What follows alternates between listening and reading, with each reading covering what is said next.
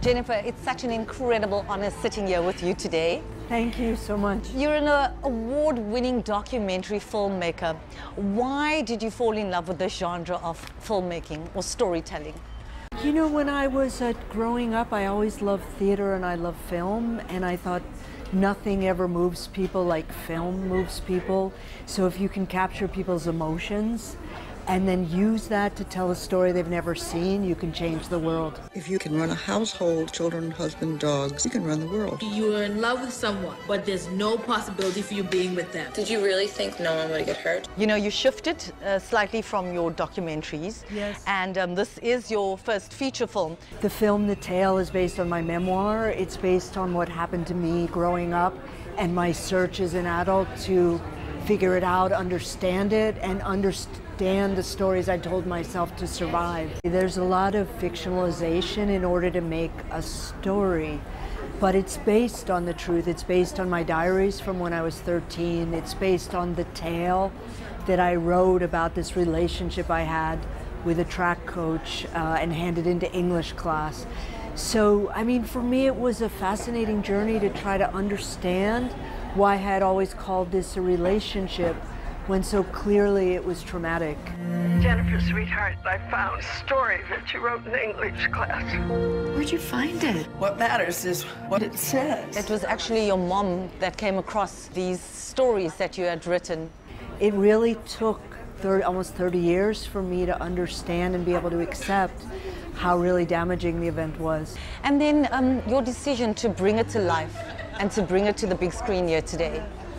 For me, that's a decision that I really wanted to show the complexity of child sexual abuse, that it's not what the media portrays it, it's not black and white, it's very nuanced.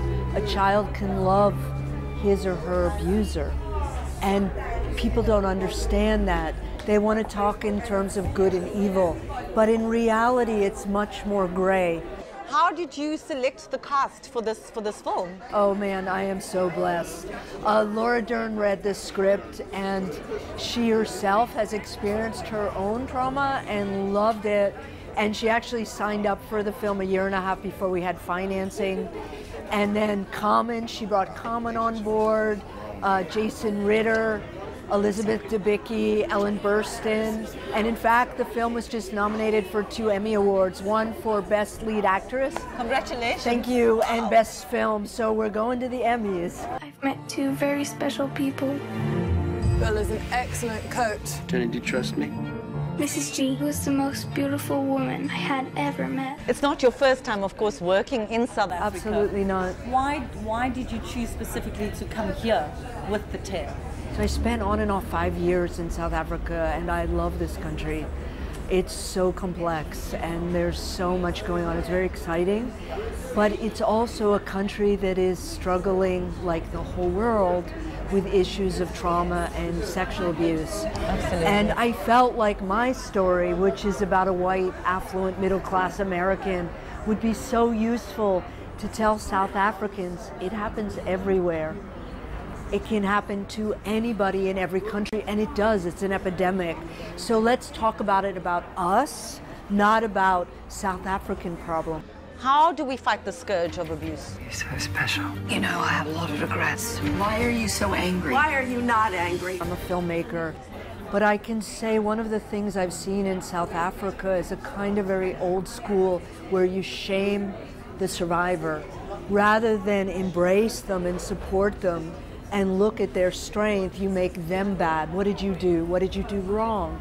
And so I think we have to look at children and really take care of them and be sensitive to the trauma they've been through and really help to support them. We all create ourselves out of the events that happen to us, our family, our culture, and how we spin these stories to ourselves in our minds. Do you feel that your movie is a voice? I think The Tale can help people articulate, oh, I see myself. And I've seen it with women, I've seen it with men also who have been abused. But I do want to say nobody should force a person to talk until they're ready. I really don't think there's one solution to child sexual abuse. Yeah. You've told the story, you've bring it to life. People are flocking here to watch your film. Yes. How do you feel personally, though? I'm so excited, I'm so thrilled, because when you make a fiction film on a subject like this, the first thing you think is, it's too tough. People are going to run. They're never going to want to watch it. And instead, the film came out at Sundance this year and was the talk of the festival. So that fear went to, oh my God, the world is ready. Do you feel somewhat relieved that your story is out? You know, I'm still dealing with the layers of it, and that's so interesting. I think making the film was certainly a way to face all sorts of things that I had never understood. But I think trauma never completely goes away. It becomes part of you. It's, you know, the scar on my arm that makes me me. Don't tell anyone. It's our secret. I'm trying to figure out why. You deceived yourself. Why are you telling the story, Jenny? It's my life, mine. You don't know what's about to happen. Well, Jennifer, it was such an honor and an incredible pleasure chatting to you today. Thank you for sharing your story and your extreme talent with us here in South Africa. Thank you so much. I'm so excited to bring The Tale here. All the very best. Can I have a hug? The Tale will be screened on a local television platform from the 8th of August if you'd like to see the full movie. Speaking of movies, we take a look at what's new and exciting at your local cinemas on the other side of this break.